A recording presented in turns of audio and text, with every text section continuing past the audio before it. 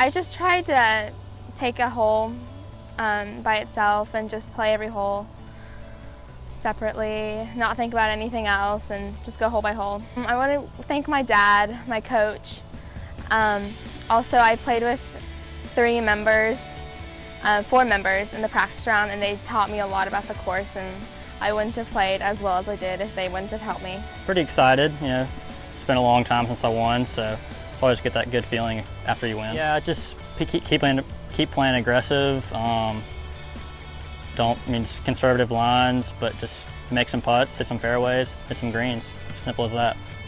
Yeah, I mean the tournament was in really good shape. My competitors were really nice, really good players, and just had a lot of fun.